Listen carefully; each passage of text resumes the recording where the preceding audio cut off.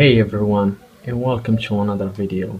So I've seen a lot of people complain about a bug or a problem in Cydia which deters you from downloading or even removing any application or a tweak.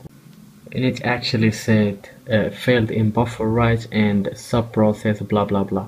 So I have a fix for that. Just follow the instruction in the video. So the first thing you need to do is go to Cydia and search for iFile conduct, which is this one, and install it. Next, go to this website iFunbox and download this tool. It's called iFunbox. Click download, and you will have two options. If you have a Mac, you can install the Mac version. For me, I have Windows, so I will choose Windows, and you can pick any link from these two. After you install the tool, you will have an icon in your desktop. Click on it and plug in your iPhone to your computer. Next, choose the first tab that says My Device and click on Toolbox.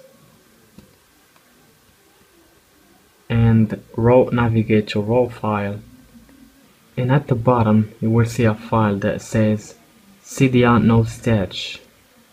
You will have to rename this to Cydia no stash and add this symbol right here, so I can zoom it. Add this symbol and then click enter.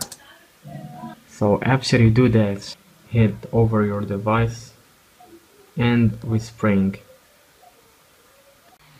Now after you open Cydia, you get this loading screen that says preparing file system.